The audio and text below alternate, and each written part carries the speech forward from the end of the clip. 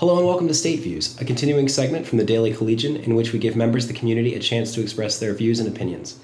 My name is Mitchell Culler, and I'm absolutely honored today to be joined by United States Senator Bob Casey. Senator Casey, thank you very much for being here. We really appreciate having you. Mitchell, good to be with you. Thank you. Thank you very much. So I want to get started right off with an issue that I think is really important, and it's sexual assaults on campus. Mm-hmm. And I know that you've been very active in the Campus Save Act. Right. And it's currently in the process of being implemented. Why do you think, or one of the things that key components to it is sort of the uniform reporting standards. Mm-hmm. Why do you think this is something that's so important to have as a uniform standard for colleges these days? Well, first of all, we should have some uniformity when it comes to how sexual assaults and stalking and that kind of violence is reported. There shouldn't be 50 different standards. There should be one way to report, one way to keep data, one national effort that allows us to give students the information they need before an assault and engage in a lot of preventative activities. But then if an assault occurs, that individual should be given every, not just every right that they should have to bring an action against the perpetrator, but also should be informed of their rights if they are a victim. I think in so many ways, though, we step back from this. When you think about what has happened on campuses, not just recently, but over a long period of time, yeah. It's the ultimate betrayal of a woman. In most cases, it is a woman who's the victim. And we tell her, our society has told her for years, you should go to college if you can. If you go to college, you're likely to do better in terms of your income and your success over time. And we'll help you get there. We're going to try to help you have scholarships. We're going to make the college experience available to you. And then we send them on to campuses throughout the country, big schools, small schools, all kinds of different types of settings, where they're often the victims of assault, sexual assault, and then we compound the betrayal or the insult by not making sure that they can have the benefit of tough rules, the benefit that every victim of assault should have. So Campus Save is a bill that I introduced and was passed as part of the Violence Against Women Act. And that the regulatory process is taking place. The regulations will be done in November, and then it'll be implemented next summer. So finally we're going to have some provisions that we haven't had in place before to protect the victim, but also to say that we all have an obligation to be part of the prevention. Absolutely. Do you see any challenges? Or, I mean, obviously there's challenges, but what do you think is the biggest challenge, and how can we sort of mediate that in sort of implementing such a broad standard of identity for something that in a lot of cases is very difficult to deal with? Yeah, I think probably the biggest challenge will be the resistance from the institutions. Okay. And that's okay. natural. I guess if I were running a college or university, I wouldn't necessarily want to have to come up with a whole new set of standards. But I think in this case, I would hope that the colleges and university administrations will look at this as an opportunity to deal with a problem in a way where every school will have to have the same information. In other words, we say basically that they have to keep statistics on sexual assaults, instances of stalking, any kind of violence on campus. So keeping good records, and then telling the whole college community what the college will do in the event of an assault. Very specific procedures about how to handle things. Sometimes I've heard of stories over the last couple of decades where a woman is brought into a room after reporting an incident, and she's in front of a group of administrators or leaders of the university and is cross-examined in a way that's totally inappropriate, and she has little in the way of representation, little in the way of information about her rights. For example, every victim should be told that they can, after reporting it to the campus authorities, they can also report it to the local police department. Okay. They should know that they can do that. A lot of victims don't know that. They should also know that they can seek a protective order. They should also know that they can change their academic schedule, and that they can have other measures of protection that can surround them after they've been a victim. So I don't think this is asking colleges and universities to do what they should do, even without a new law. Okay. And then you mentioned the sort of the bystander effect. Basically, that's saying that we should all, it's on all of us to work to prevent sexual assaults. Yeah. What sort of mindset, I was going to say, now that's a national movement. Just that phrase, it's on us. It's on us. And I think it's on us in the sense that it's on us as males. That's a big, obviously a big category of people. But on the college campus itself, that national effort is consistent with what we're trying to do in Campus Save, to say that if you're at a party and you're a bystander, male or female, and you see something that you think might lead to an assault or is the predicate or basis for an assault, you need to act. And apparently the training that is conducted is rather creative. Sometimes simple acts by a bystander can break up the dynamic which would lead to an assault. And the experts have all kinds of ways that you can help as a bystander without doing something that would put yourself at risk, but can really prevent something from happening. Okay. I think that's a really good initiative. As far as your involvement with It's on Us, do you think the bystander effect and sort of putting it on us, because that's a relatively new line of discussion in the conversation. How do you see that working moving forward?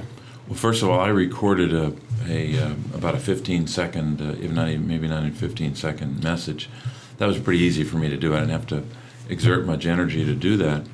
But the attempt, the effort here is to say, elected officials, it's on us as elected officials, but probably the folks that will drive it more will be very prominent figures in our society, actors, athletes, people that have a lot of notoriety, have a lot of people paying attention to what they do.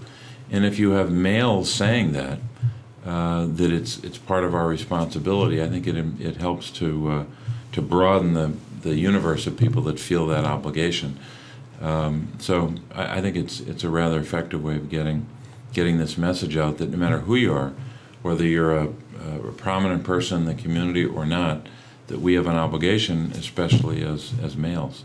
I have 4 daughters, and 2 are out of college, 1 is in college, and one will be in college next year. And I want to make sure that for my daughters or the daughters in any family, that they will be the beneficiaries of a better system, and a system where everyone feels that they have an obligation. Okay. Yeah, I think that's definitely a very important issue that we need to keep focusing on and keep the discussion going on. I'm hoping to also get your opinion on something that as students is very important to us, the current climate of student debt in the country. It's obviously risen a lot in recent years. Looking at the current trends, what do you think is in store for us in the future? What's next? What's coming for us as students? Well, first of all, most students have, I think in Pennsylvania, the average about 70% of students have debt that hovers around, and these are very much averages, but right. A little more than $30,000, about $32,000. And there are probably some people that will see our interview and say, "My God, I wish I had 32. Mine's much higher." And that's there's certainly people that have much higher numbers. And the federal government can't come in and come up with a magic wand that'll wipe away all debt. But there are some things we can do. For example, in the Senate, we've had 2 votes now, neither of which was successful, but we have to keep pushing this rock up the hill to keep pushing the issue and keep voting on it. Absolutely. But it's legislation that Senator Elizabeth Warren and others have worked on, which is to say, why don't we allow students the opportunity to refinance their loans at a rate of about 3.68%. The impact of that for the average Pennsylvania student would be about $4,000 over the life of that loan. Now, people might say, well, if it's 32 minus 4, that's not much. But it indicates that there are steps we can take to reduce that burden, all the while trying to think of other ways to have a positive impact. But I don't think this is a challenge that we can legislate our way out of.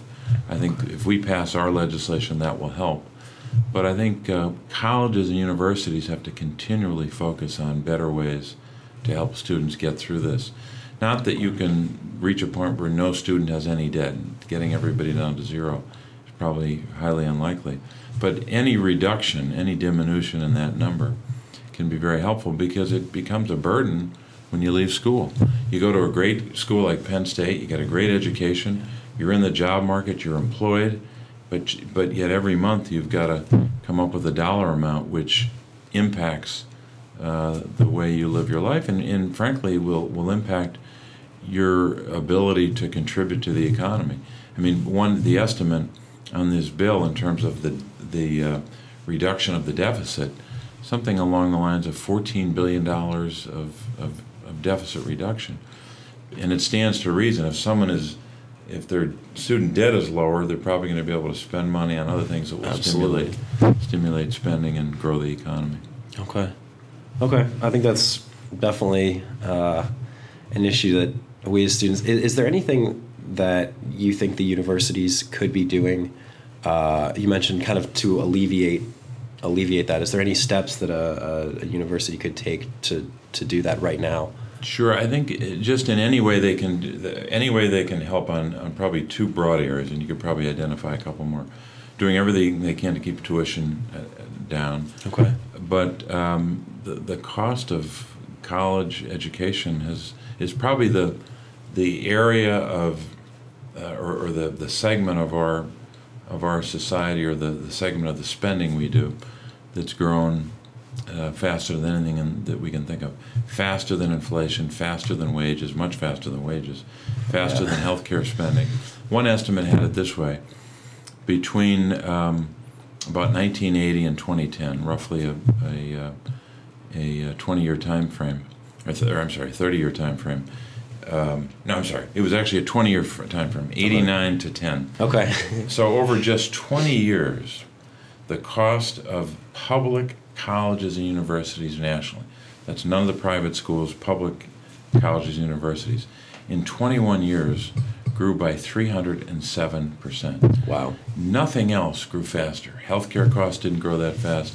Nothing grew faster. So I would hope universities do everything they can to keep tuition down, the increases down as best they can.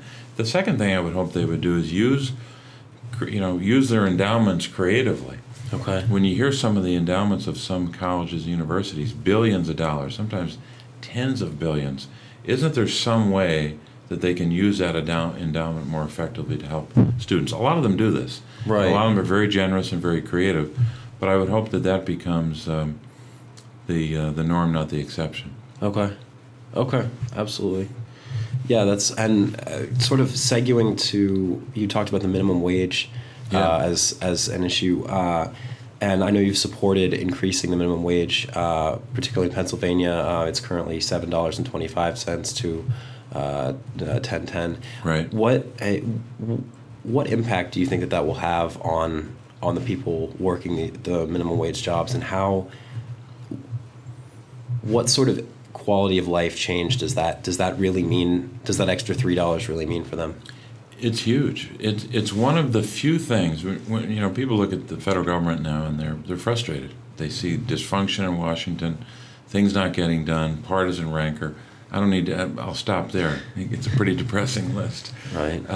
But there are some actions the federal government can take that will directly impact an issue. Campus Save, as a piece of legislation, is going to positively impact the challenge that we have with protecting women on campuses. That's an action where the federal government can have a big impact. Minimum wage is one of the best examples. If you pass a minimum wage increase, you automatically lift millions of people out of poverty or near poverty. But just consider this. Just consider children.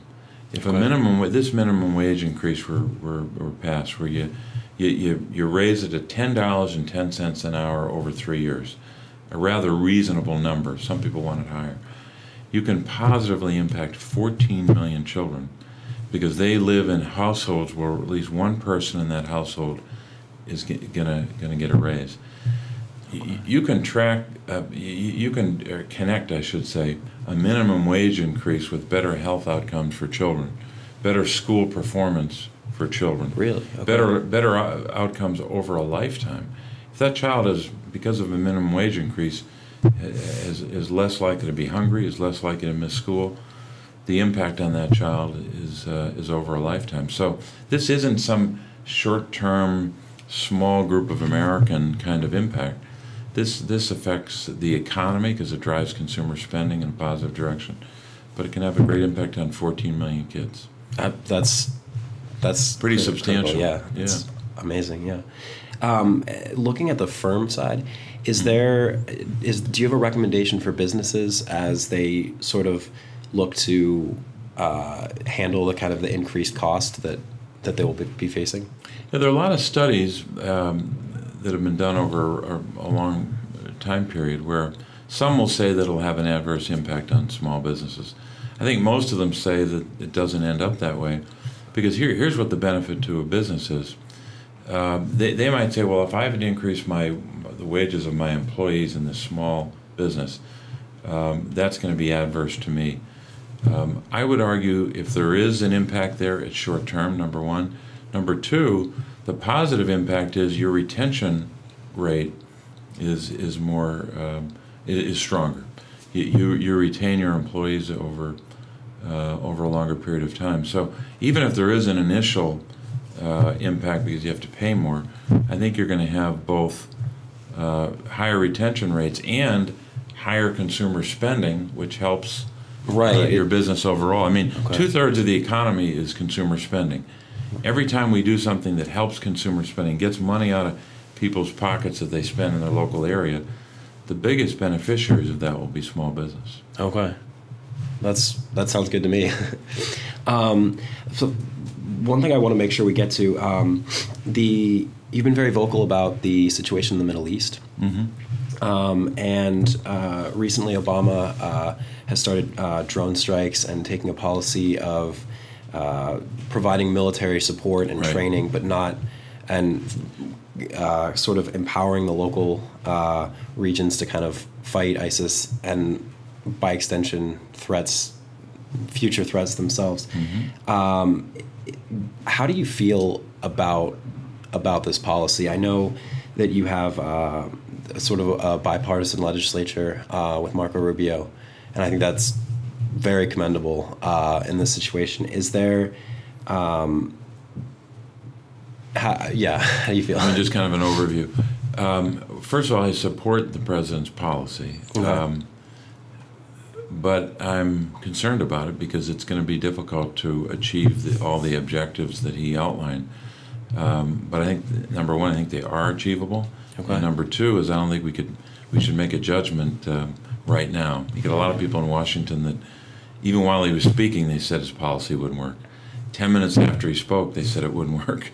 And then they gave themselves a long period of time, like a week, and then said it wouldn't work. Absolutely. And they evaluate the airstrikes every morning like they're a baseball box score. I just think forget that it's unfair to the president, it's unfair to the policy. So I think we have to look at this policy after a couple of months and keep reevaluating it. But it's a challenge, but I don't think we have any choice. If you say that ISIS or an entity like that is a threat, it's a terrorist organization, it's an army, and it's a criminal organization, it's a substantial threat that we have to deal with. You have to be committed to making the strategy work. The military aspects of the strategy are very important, but I don't think they're going to be decisive. What's going to be determinative is a better word. What's going to be determinative in the long run, over many months and over several years, is have we kept this, what is now a 16-nation coalition, have we kept that together and has it been effective? Has, because of that coalition, have economic sanctions and other pressure on ISIS, cutting off their money, which is what Senator Rubio and I were working on, sending a letter to Secretary of State John Kerry, cutting off their funding, has that been effective? Has the Iraqi government developed a government of national unity, which has a direct impact on whether their fighters will fight ISIS? If you're a Sunni soldier and you don't feel that the Baghdad government represents you and will protect you, why would you be an effective soldier on the battlefield? So cutting off their money, keeping the coalition together, keeping pressure on them economically, coupled with airstrikes, and then finally the part that you referred to, having entities or nations in the region do the fighting. We need the Turks to help with the fighting, which they seem to indicate they're willing to do as of the last 24, 48 hours. Having the Iraqi military, as I said, carry the fight in Iraq. And then the element that no one thinks will work, it seems like, but I think will work if we stay committed to it. Training a small number, it's not going to be 10 or 20,000, but training maybe 5,000 Syrians who are in the opposition against Assad, but who are nationalistic. They're not focused on jihad and what some in the Middle East are focused on. They're focused on their country and governing their own country and having Assad leave. But we have to vet them carefully. We've already started that vetting. It's gone back. It's been happening for a long period of time. So that they have to help do the fighting in Syria. There's no reason why we should have American combat troops on the ground. When you have those elements in the region that can do the fighting, but we help them do the fighting with our airstrikes, our intelligence, and our economic pressure, and mostly keeping that coalition together. Like, you've got to give a bear hug to them every day and keep them on the same page. Okay. But I think the strategy can work, but it's very challenging. We shouldn't kid ourselves about it. Absolutely. Part of the thing you talked is the sort of calling it a transnational criminal organization. Right. Do you think that we're going far enough right now in terms of cutting off their economic means, that criminal organization, that business? Yeah, no, we're not. We're not. Not enough has been done, but that doesn't mean that the president isn't committed to doing it. In other words, I was happy when he gave his speech. My idea and Marco Rubio's idea about cutting off the funding was one of the 4 or 5 component parts. But the administration has to prove that it's been effective in cutting off the money, and that'll take some time. Okay. It'll take a while. I think we have it's not an apples to apples comparison, but it's helpful to get a sense of what can happen. We had sanctions imposed upon the Iranian regime over many years. When it started, people said it'll never work or it'll have limited effectiveness. One of the ways that you make that work, sanctioning and cutting off funding, or something comparable to that, is to make sure that all the countries in the coalition are committed to it, and doing the daily work of enforcing the rules. And we showed in the Iranian example that one of the reasons the Iranian regime is at the negotiation table on their nuclear program is because they were so constrained by the economic sanctions. We want to make sure that ISIS has similar pressure imposed upon it. And I think unlike the Iranian regime, I think putting major economic pressure on one terrorist organization, as big and as effective as they are, might actually be easier than it was putting economic pressure on a big country like Iran when we impose those sanctions. So in some ways we have a lot of experience in doing this, but we just have to be very determined on the strategy. Okay. That sounds really good. Thank you very much for being here. Thank you. I really appreciate you giving us the chance to talk to you a little bit today. And thank you very much for watching. If you'd like to see more views, be sure to check out the opinions page of the Daily Collegian, visit our website, or follow us on Twitter. Have a great day, Penn State.